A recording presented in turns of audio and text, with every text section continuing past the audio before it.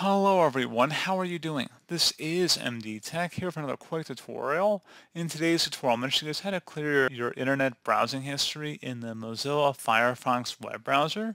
So this should hopefully be a pretty straightforward process here, guys, and without further ado, let's go ahead and jump right into it.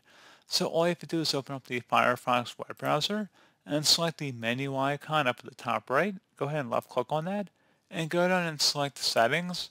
On the left side, you want to select the privacy and security option. And then on the right side, you want to scroll down underneath history, and you want to select the clear history button. So time range to clear, if you click on the drop down, you can select the time range to clear, whether it's today or everything. And then you can also select what type of history you want to remove. Browsing and download history, you definitely want to make sure that's checkmarked if you want to clear your internet history. The other stuff's somewhat optional, but technically it's all part of your internet history, so I would just checkmark it here. And then you would select clear now, and then you would want to restart your Firefox browser, and that's pretty much it. So, as always, thank you guys for watching this brief tutorial. I do hope I was able to help you out, and I do look forward to catching you all in the next tutorial. Goodbye.